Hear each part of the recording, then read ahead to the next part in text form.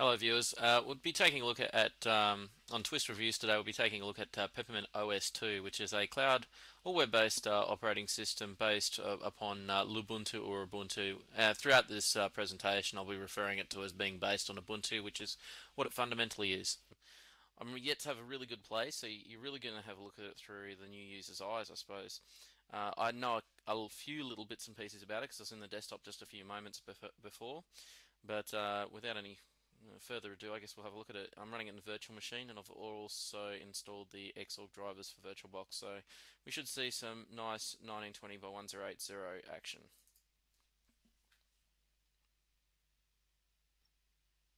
So of course it comes up in a little minimized screen there. We won't be trying it from the live disk. We'll be booting from the first hard drive. There we go. So you can see the typical grub that it loaded there. This will just take a moment or two to load. It's running LXDE. I noticed that it's running LXDE in there. At first I was not sure what desktop environment it was running, simply because I don't really use much outside of GNOME 2, GNOME 3 or KDE 4. So, but yes, it's using LXDE, which is of course meant to be lightweight.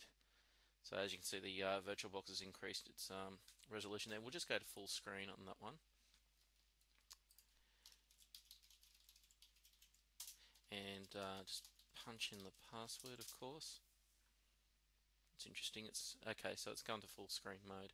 So as I said, you're going to be seeing this through the new user's eyes. We'll probably make some commentary in that sort of context. So you can see here it's got a nice wallpaper, and it's got this nice panel bar down below, which I saw before. It is using NMApplet, though I really couldn't get it to show the information about NMApplet. I'm used to being able to. Now perhaps this is a versioning thing, but I used to be able to go right click and see which version it was or is. Of course, VirtualBox is complaining that I'm using the internal guest editions that are provided by Ubuntu or Peppermint Linux there. We can see we've got this nice Mint X Metal type, or Metal X, I think it's X Metal theme going on there. This, I'm sure it's got to be derived from somewhere else, because I'm sure I've seen this theme elsewhere, but the icons, as you can see, are very nice. Look, I'm not going to go through all this sort of stuff here. I think you can go through that. The interest in, not even on this, because let's face it, on other distros we get much more advanced features than these sort of simple things there.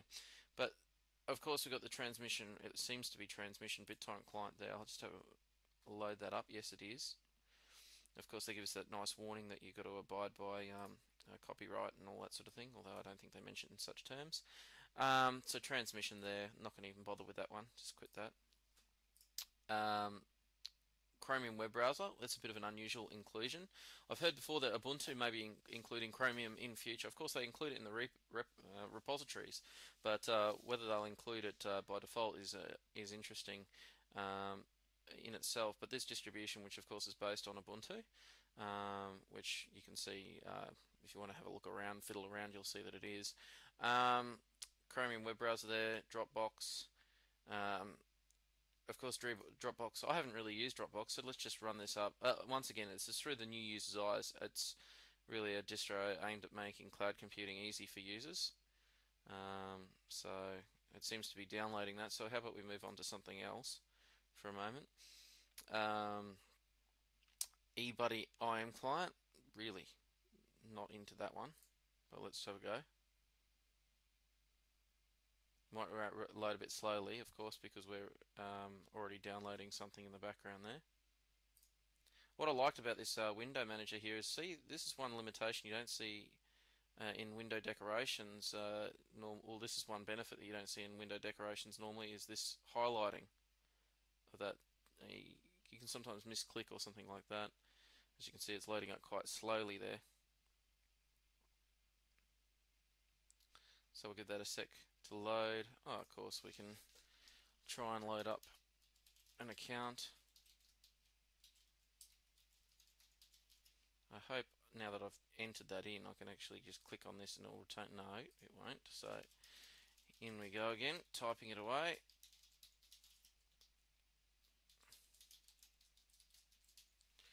And of course, I don't want it to remember that. There's no need to.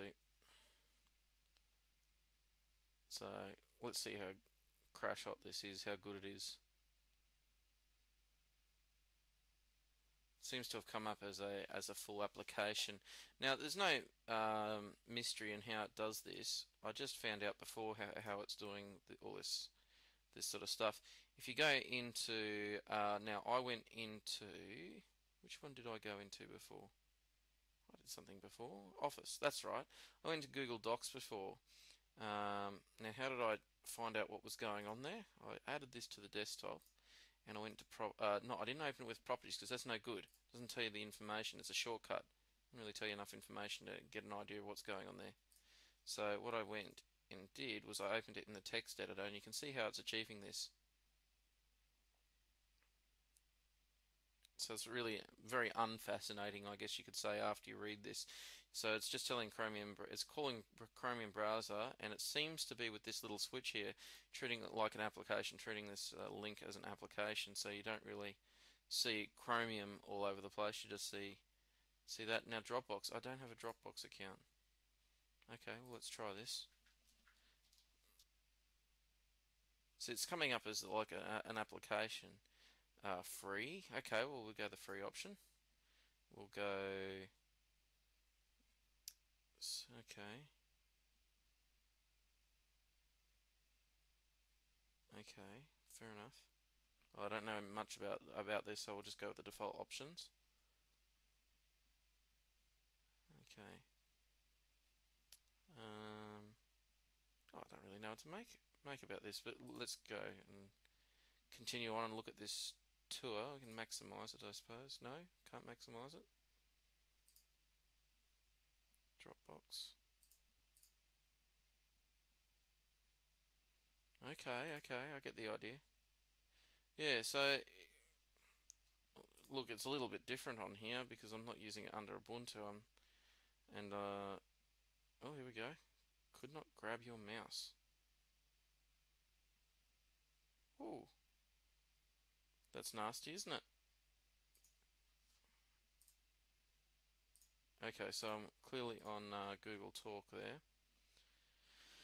But there aren't many people logged on, so we won't bother with that. I think that's pretty self-explanatory. There's an ad in the corner there, which is a bit of a shame. Dropbox error. What did I get there? Look, I'm not even going to bother with that now that I've got that that error there. 6 added. Okay, fair enough. Well, it seems to me that I can do the whole sharing file, well, not sharing files, but storing files in the cloud, so to speak. Let's have a look at some random media player. Look, to be honest, I'm not finding that I'm particularly enamored with this. You know, I like being able to open an application and it does exactly what I want. If I want to store something, look, I've worked at ways around storing things. If I want to, I know it sounds inefficient, but if I want to store something, in the cloud, I can store it on a service like SkyDrive, which you can store documents on, or you can even email it to yourself. I'm not. This is just Google MPlayer, so I'm not. Sorry, not Google MPlayer. No MPlayer. There. I'm not really that. Last FM. Let's have a look. Of course, once again, it came up with a Chromium web browser. Last FM. I'm not really. Once again, I'm going to have to start a profile and listen to music online. Why would I even bother doing that if I can go to my local radio station online and listen without logging in? These are the things I start to wonder with this. I mean, I'm not against cloud computing, to speak. In fact, I wrote about it in my dissertation, my honours dissertation, and the benefits and drawbacks thereof. Also, sound mixer, that's unimpressive. You don't need to worry about that too much. Cloud player, okay, let's have a look.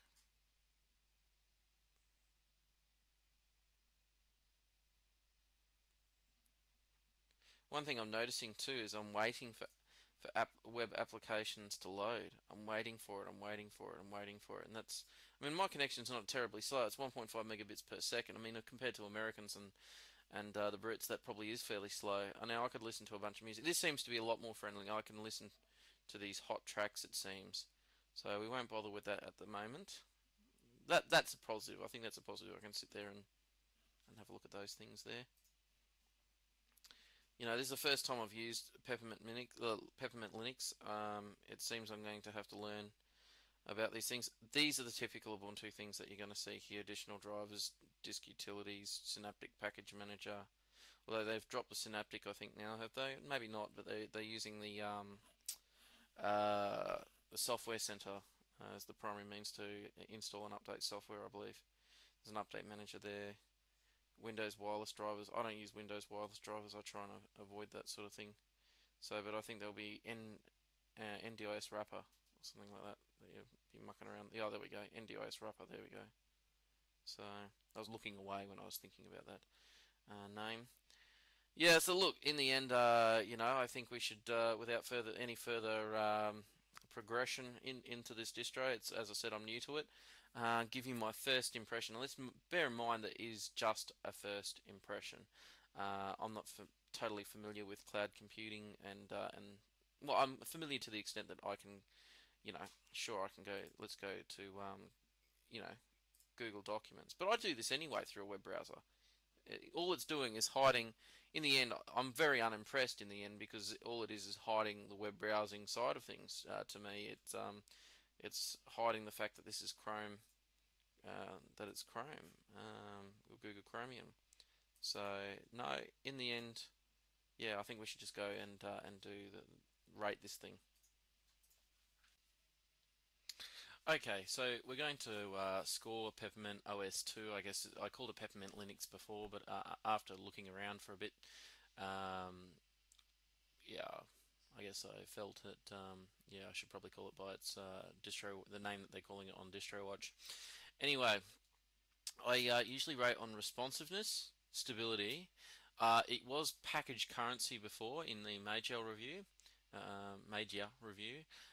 However, yeah, I've chosen package selection. For example, if I was talking about package currency and I rated Debian, I felt that, of course, Debian is it's strongly associated with stability and reliability. So therefore, packages which are heavily patched are not going to be current.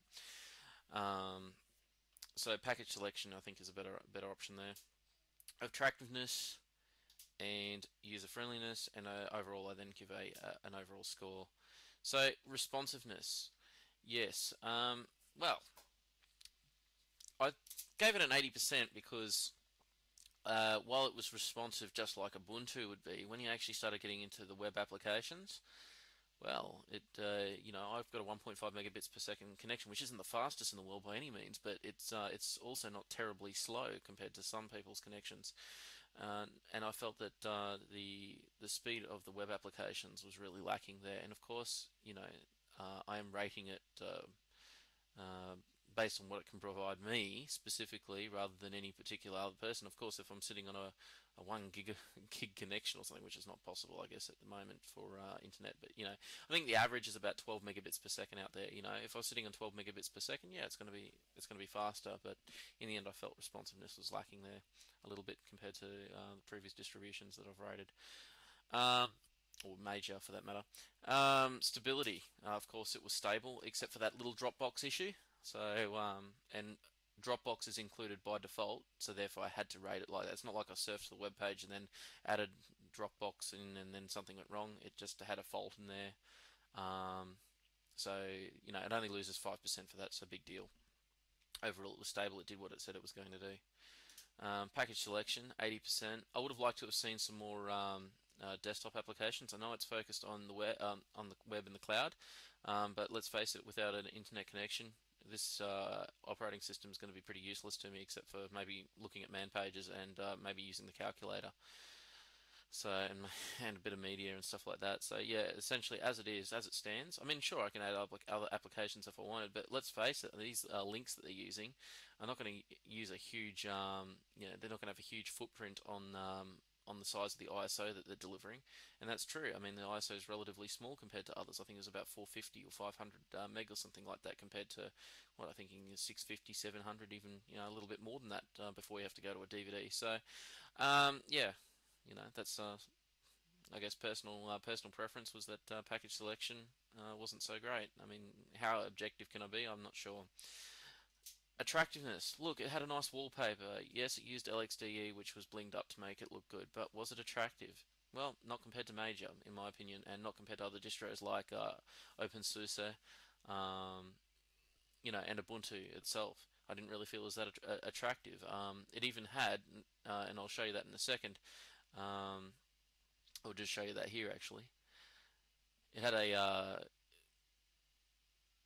theme that in the installer that I wouldn't have used, which is the Rayleigh theme. It's the default GNOME theme. It's ugly as, so I, I don't mean to be mean or anything like that, but it doesn't seem like the installer had much bling to it at all, if any.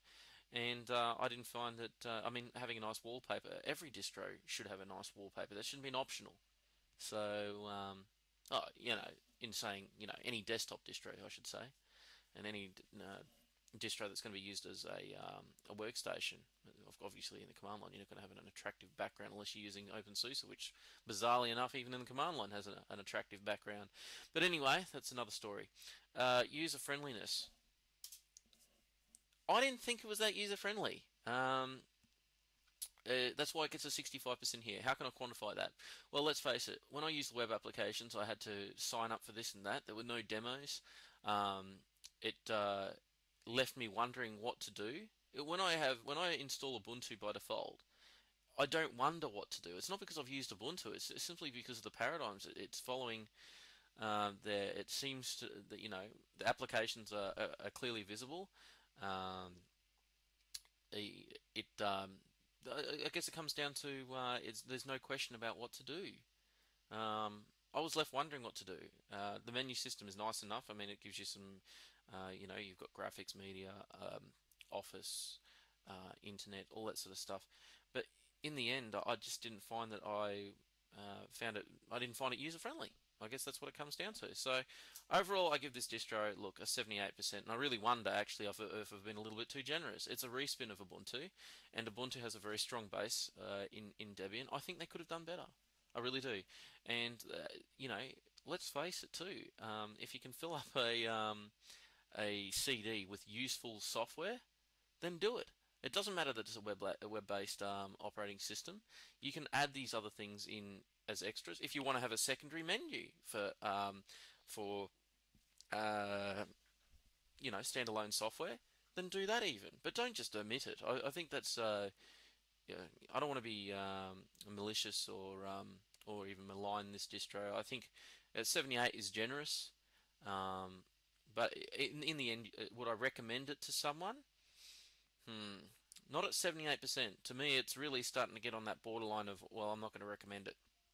So it's not damn right lousy, but it's not genius work either. So in the end, yep, a 78%, and I think that's fair. Please leave your comments, and remember, of course, to subscribe and vote. Thanks, guys.